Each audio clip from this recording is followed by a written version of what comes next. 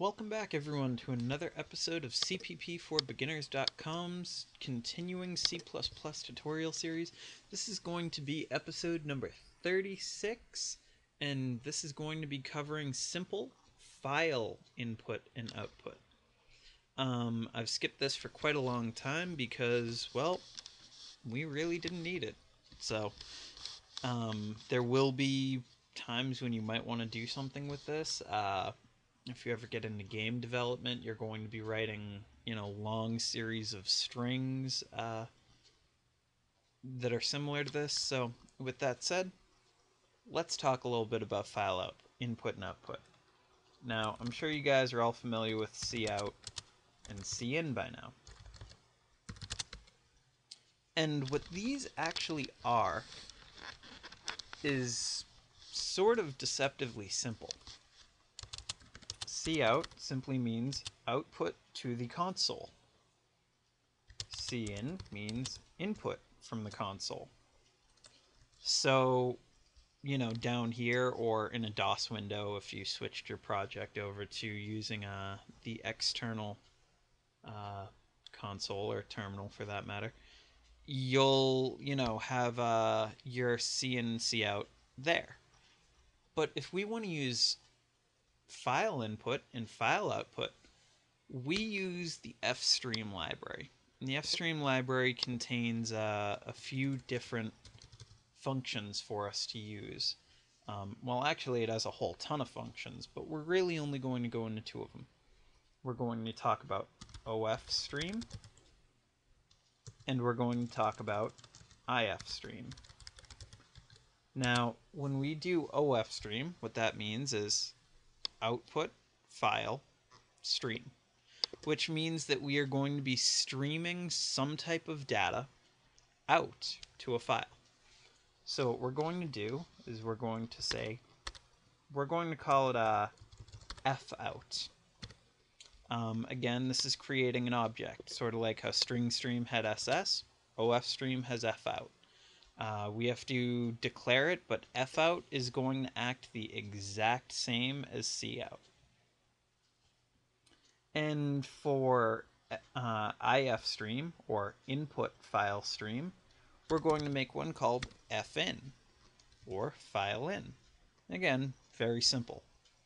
Now, what I'm going to do here is show you guys that I have come prepared for a change, and I have taken the liberty of creating the Gettysburg Address. I wrote it out. There are line breaks where the paragraphs go. I actually do want to take off word wrap, so yeah, it is just 3 lines. So what we're going to do here is we're going to take this file. It's in c:\tempo\gb.txt, and we're going to read that into the program. And we're going to do this in the absolute most basic way possible. So what we're going to do first is we're going to create something called char file name, and this is actually just sort of a little thing of mine. I like having the file name as a character array. You don't have to do it this way. You can use a string. You can use whatever you want, really. I like using a character array. You can cin for it, or you can do a cin.getLine, or you get the idea. But in this case, what I'm going to do is I'm just going to set it outright, and I'm going to do c:\\, and we have to do 2 backslashes because backslash is an escape character.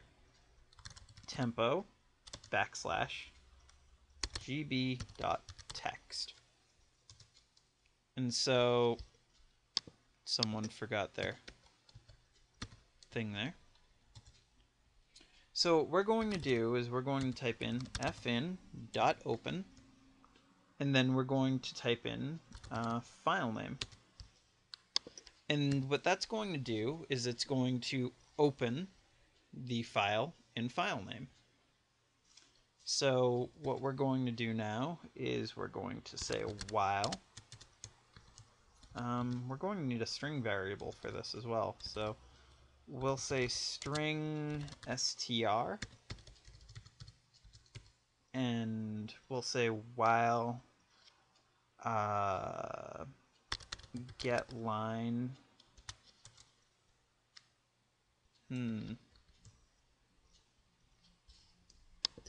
How do I want to do this? Okay, so what we're going to do here, I suppose, is use getLine to figure out whether or not we're still within the file. This isn't the easiest way to do things, but it's going to work out. So we're going to do fin string. We're going to come down here. And I want to explain this in detail. What this means is while this can happen, this string will continue going. So what we're going to do here is we're going to cout string, and then we're going to add in a new line after every time string outputs. Because what we can be sure of, and I'm going to open this up, is when we're dealing with a get line, is that it's going to come and it's going to grab one line and that's it. And then it's going to grab another line. But it's not grabbing the new line characters as well, because when it finds a new line, that's it. So at the end of a get line, we need to add in our own new line character. So in this case, for each time it iterates through this loop, we're going to be outputting the contents of the string that we're using with getLine, and we're outputting a new line character. So on our first run, oh, and I didn't escape that, so I didn't escape my second backslash there. And what else? Oh, that's going to actually be treated as a string. And use some quotation marks instead. And there you have it.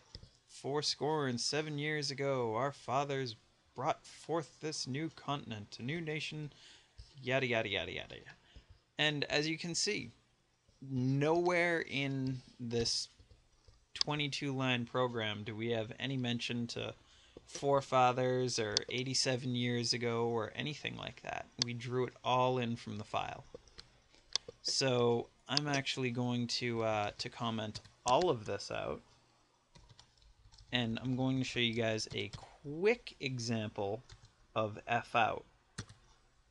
And that is if I have the time to do so. How am I doing for time? Ooh, almost 10 minutes. Okay, well, what we're going to do here then is we're just going to take some quick numbers. Int I equals 0. No, I equals 102. J equals 405. Then we're going to say OF stream fout like we had before. Then we're going to say, you know, I really should have just kept all this stuff right here. And now we're going to say fout.open. Oh, and just huge thing that I left out here. Never forget your fin.close. So fout.open file name. And normally we'll always have a thing that tells us whether or not fout.open file name works. And we'll, you know, break the program if it doesn't. But in this case, we've skipped that. What we're going to do here is simply fout I times j. And it works the same way as our normal cout function does. You'll see that there's no output to the console whatsoever, it just says run successful. But now the contents of GB are simply 102 multiplied by 405. Alright, well, this has been simple input and output. We're going to get more into it. We're going to get more into reading from a file. And I'm not sure if I'm going to do that tomorrow or tonight. So I think that 5 or 6 videos should be enough for a day. I hope. It has been a while, so I know I have a lot of catching up to do. Hopefully you guys have enjoyed this. I am Damien, and hopefully this has been an informative and productive day for everyone. Please practice all these things that I've covered today. These are all relatively simple by themselves, but when you combine them all, it's a lot, and I understand that. If you have any questions, be sure to ask. Reddit CPP for Beginners, uReddit, or cppforbeginners.com are the best ways to get in touch with me. YouTube comments are extremely limiting. So with all that said, hopefully you guys have enjoyed. See ya.